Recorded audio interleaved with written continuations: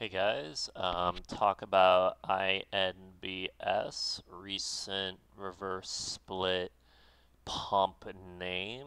I just took one of my normal patterns and it didn't work, but we're talking about, I think, this is another one of those plays where the chart paint can really affect your risk management. I think that's really one of the, I've talked about this on videos before, like TPST and Nexi, and I've had a few videos where essentially, one of the, in low float land, one of the most bullish factors is lower high paint right below high day, right? So high day midday was here and we had all this lower highs, right? So you never know.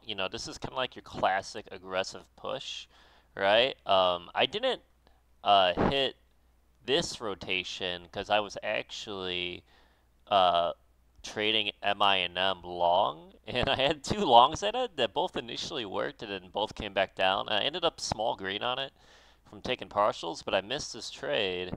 But then people, someone on my Discord pointed out very correctly, I believe it was Moose on my Discord, pointed out very correctly that they were walking this down. You could see that in low floats, whenever you have very controlled lower highs like this, there's always a chance that they rotate it back up and attack the backside, right? There's always a chance that it was happening. This book map was really interesting. Pretty much the whole play was extremely interesting. You could see a lot of the control, a lot of the games that went on with this play.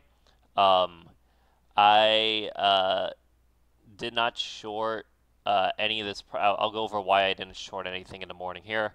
Um, and then we'll go over this play, why I thought it was really good. It's a lot of stuff, we had these painted lower highs, very, very controlled lower highs from about 5 to 518. And I was at least looking for some type of rotation back above it. And in low floats, the more aggressive the rotation, the better. This was a perfect little signal, very similar to MINM yesterday, where they swipe support, they aggressively initiate it, right? And it gave a really nice bookmap signal that I went in on, right? So, um, I was risking like 540s, 550s, and then what's interesting is, usually on this type of pattern, when you get an aggressive backside type of liquidity move and it starts to fade, usually this is a great candidate for an all-day fade. I mean, this is really, it's what we talked about. Big squeeze, in this case, multiple short squeezes. One, two, you got this, you go up, swipe backside, and then you go down, right? Kind of your classic 1, 2, 3, 4, um, swipe the backside liquidity before you pull it, right? So, I took that, and usually this is supposed to go down, but then it started doing this really thin, soaky rotation, and that's really not good. If you get like an A plus long trap pattern, it should be weak. This is a type of move that should lead to constant support cracks, constant weak bounces, um, with a lot of follow through to the downside. If you start seeing a lack of selling at support, um, and you start seeing, thin grindiness like this, it's usually not very good. But I'm like, all right, well, I'll keep my risk up here where I originally had it because I'm like, okay, well, what's happening here, right? And what's happening here is a very nice kind of bid prop, right? And usually bid props right under high day are very weak, right? So we have kind of two bearish, potentially bearish patterns, right? This one, this little aggressive push with the volume, right, to high day, and then the bid prop, right? So I'm like, all right, well, if this, I might get squeezed, here, and I'll eat the loss, but if it doesn't hit my risk, it is bid propping, and it started to fade. I'm like, cool. Like maybe they just wanted to, kind of fake some people out and pull it, right? But then you always have to look. It's like, well, what's always the bullish thesis, right? And bullish thesis is you got a lot of lower high paint, right? Lower high pain is never great. And then they started doing that thin, soaky flag again, and I always talk midday. Midday initiations take out. They could take hours, right? Like the price action that happens midday is not the same as the price action that happens in the morning, right? So which is why midday longs are really difficult, right? But after around right here, I told my Discord I was like, I'm expecting some type of initiation. The fact that this is bounced like 4 times off the 1 minute 200. I'm like, I'm expecting some type of initiation, and then what they did on the book, and we'll see, is they stacked three 40K size bids right here, and bids that weren't really there before. There's like ones that were like deeper, but then they started moving them up and stacking three, four massive, massive bids. And then once it started initiating, I was like, if this starts to break, if this doesn't pull right away, because it was stalling at 524, I'm like, if this doesn't uh, pull right at 524, 525, and begins to push, I'm just gonna get out. And I got out in the mid to high 520s, um, and I managed, and the reason I did that is because you could see that the reason these big, 60, 70 cent green candles happen right here is because of how they painted the chart, right? And how shorts are positioning themselves. So, also 5.5, half dollar resistance was right here too. So you have a bunch of stuff kind of, it's a big liquidity zone. These squeezes are hyper aggressive, and I've seen the chart paint enough to know where to put my stop loss, especially with this book map signal. We'll go over these massive bids, but yeah, we'll go over and then I just I since I know where people are positioned short and where their stop losses are, I can get in. Here's a squeeze, right? So you could see right here is where they started stacking the bids. You could see that these are right here, this is 40K on the bid, 20K, and then once this 40K came in, I took a screenshot, and another person in my room also pointed this out. We took a screenshot. I'm like, oh, they're really moving up the bids, and I was like, I thought they were gonna initiate it over here, like right here, but then it was about 10 minutes later that this third bidder came in, and then it was on this little. They initiated it with no bid follow up, but the chart is so painted that I'm like, all right, like if this starts to break through here, right here, this is where um, I put my stop market loss, right? Put it right here because I'm like as soon as this starts pushing, and you could see, right here, this is 525. This is where I started getting executed on my stop loss. This is 14, 19, 20. And then this is 14, 19, 26. So this is 6 seconds right here from here to the squeeze 6 seconds later. So I get executed about 3 or 4 seconds later, it starts to squeeze straight up, right? So that's just understanding chart paint. You could see, you could see earlier that the bids were actually pretty empty down here. There weren't a lot of bids, weren't a lot of bids, weren't a lot of bids. And then right when they're ready to initiate it, and they built up enough short liquidity in the stock, because that's really happening midday. They got to build liquid. There's less liquidity midday, so as opposed to market open. Look at market open, right? Market open. I also initially bearish this. I really wanted. I was hope. I saw all these bids here. This is why I wasn't shorting up here because I'm like, oh man, look at all these bidders, and they did the classic thing where they let the bidders get sold into, and then they threw up big bids on the bottom and rotated it, right? Now, I didn't long this because it's really hard to predict. This was kind of like down only into some bids and then it rotated, and it's really hard to predict which of these bids are going to hold. So even though, like, the book looks really bullish, right? You got massive stacks of bids and an empty book to the upside. Um, I couldn't long it, but I didn't want to short it either, right? So I'm like, all right, on this push, they did this really aggressive high day. They instantly squeezed high day um, on this push. And the reason I kind of didn't want to short this high day clear out here, even though it's hyper aggressive, I actually don't blame people for taking this high day clear out because if you remember in my video yesterday, I talked about how these clear outs often they fill a bunch of ask with no bid follow up and they pull it.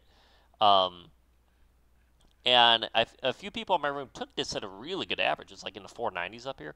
But I just didn't want to take it just because I was afraid of fake $5 resistance. I thought, you know, this $5 ask is like the only thing holding this down, and there's a lot of empty space up here. And I was afraid, especially because this was the only low float stock kind of running today, I was afraid that this would be really strong and that a high day clear out would be a short trap here, right? So I was like, I told my room, I was like, I'm a little afraid of the fake $5 resistance, and that's why when $5 got broken, look, the book is so empty, it just teleported 60 cents straight up. 60 cents straight up. Um, and then here's, this is actually not a bad short here. This is a classic low float type move where like they like swipe support levels and then immediately initiate it. And what's nice about swiping support levels like this, and it's the same idea behind the short that I took later, is that it often clears out these bids. So like they clear out the bids and then they do this aggressive move that usually has no bid follow up, right the high a day that never breaks it, and then they pull it, right? But I was too busy trading MINM to play this move, and I'm like, oh man. And then what started happening was like we got these weak bounces, and they started stacking tons of ass. And you can actually see it right here. There's like 15K, 6K, 7K, 6K, 4K, 13K, 18K, 16K. There's all these assets they're stacking. I'm like, man, should I short into this? It's like, should I short in these, like, because we've seen before where they just stack like 8 layers of ass that never get broken and the thing just rolls over and dies. So when this rolled over like this, I was like, oh man, like, why didn't I, like, you could actually see how thick the book is up here. I'm like, why didn't I trade that? I was like, because a part of me, a big part of me is like, if I miss the good move, which is like this move up here, a lot of times I think a lot of this is chasing or situations like this where it's like maybe the market maker is just holding the stock down. I thought about shorting this move too. Like they swiped support and then they rigged it back up again with no bids into the ask, and I'm like, should I like? I'll go to the Thinkorswim chart really fast. What I was actually kind of hoping would happen was I was hoping this candle would break these lower highs. I was hoping all these asks would get filled up to 518, which is where this high was. And then I was hoping it would get into the 520s and then stall, and then I would like almost insta short it, right? Especially if there's no bid follow up. I was like, kind of rotation in the 520s, 530s, short it, do this like kind of aggressive long trap and then pull, right? But to me, the scary thing is that this continues to be just more lower highs, right? More painted lower highs. And there's times where I'll miss, where this type of trade will fade, and I'll miss it, right? I'll miss it. But they started the rotation. You see the higher lows, right? Then right here, they did the support swipe into a big aggressive push. And if we go to the book there, we could see the same signal we saw in MINM. So remember, we have that 518 lower high that I was kind of looking at, and all the way up into the 520s, 530s, and we see them swipe support. Here's a support swipe, right? And look at this ask gets filled. This ask gets filled. This one, this one, this one. You had all these asks getting filled with no bid follow-up on a hyper-aggressive move towards high day, and I just thought that, oh, this is just like NINM. This is what I've been tracking. They paint a backside level. They bring it down. It comes back up. They aggressively move through it, fill a bunch of ass with no bids, and then they slam it back down. So I took a short, here, and then it had this like weird bounce, And with a follow-up bid, I actually thought I might get squeezed. I'm like, man, are they just gonna squeeze it straight to 550? But luckily it worked, and I'm like, all right, well that was a weird little bounce, but the trade's working, right? And then, like I said, I expected this to just roll over, at least go to the 1 minute, crack VWAP, get to the 1 minute 200, you know, maybe take a little bit of profit in the low fours, and then and then hold for the rest. But then they started soaking, right? And they started doing the bid prop. I'm like, all right, well, it looks really aggressive, but it is bid propping. I could see it kind of going either way. I'll keep my risk at the same level. And then the bid prop cracked. And then, yeah, and then this should have faded. And then once it went into thin midday soak mode, I'm like, I was like, this is I've seen this play. I've seen this movie before. I mean, it's like this thin zero volume midday consolidation is never good, especially after two, relatively A plus, short patterns at the top. On a stock that has squeezed a few times already, um, and yeah, like I said, it just went sideways, no volume, and then the bidder, there's some big bidders, but they're all down here, right? They're at like 4.3 and 4.5, and I'm like, all right, well, maybe it comes down to here and bounces off of them, and then maybe they get taken out. Like, I don't know. But then they started moving this one up. I'm like, oh, they're moving them up. That's not great. And then they put another one, and this is why I said in my Discord, I'm like, they might initiate this. I said that at 205. I'm like, I think they're gonna initiate this sometime soon through the lower highs. And then they came in with a third one. I'm like, oh, dude. And then they started initiating. I was like, I gotta be. I'm like, you gotta be careful here, man. It's the chart pain is so strong. It's unsurprising why this went all the way to 618. That's insane, man. Um, and yeah, this is a good example of just understanding that multi-hour midday consolidation with how many lower highs. Like you could just count how many lower highs there are, right? The main ones are, here's high day.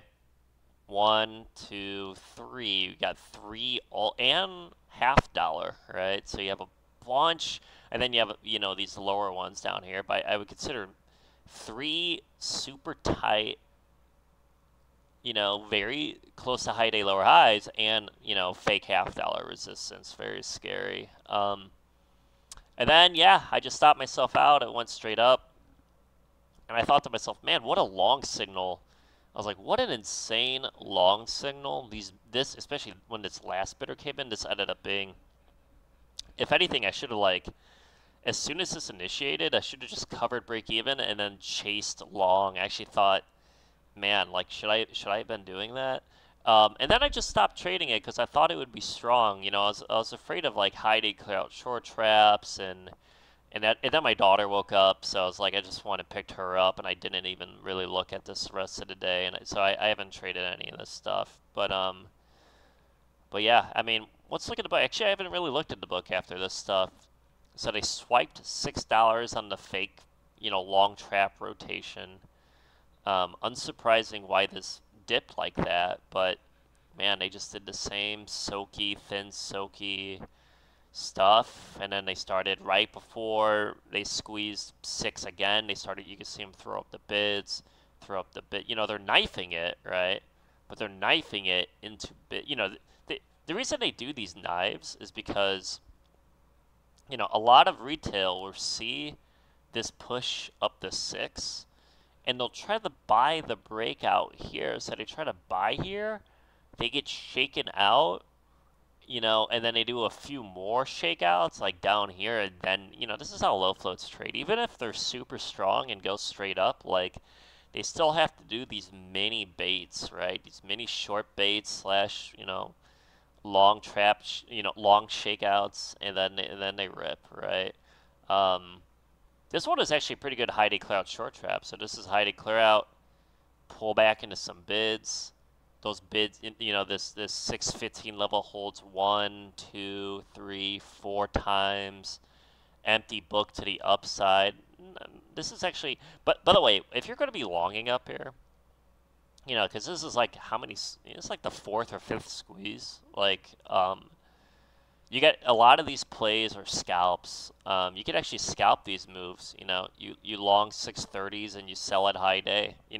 They're like 5 to 10% scalps, but they're if you have the right read and understand what the short trap is, they can actually be pretty good odds. But you never know when the liquidity is going to run out. You never know when the bids are going to get sold into.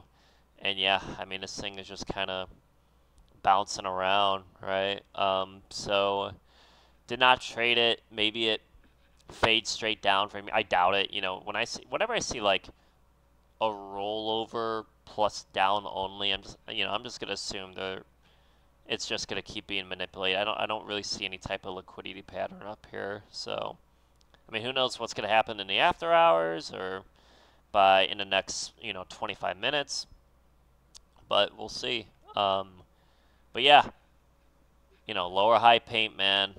You know, one of the big lessons I would say is like when you get super aggressive long trappy patterns and they don't have follow through, um, it's usually not a good sign. Here's your little aggressive push that stalled, and here's your bid prop that stalled, and when they don't have follow through, and you start getting these thin flags, these thin sideways flags like this, it's you know, let me look up TPST.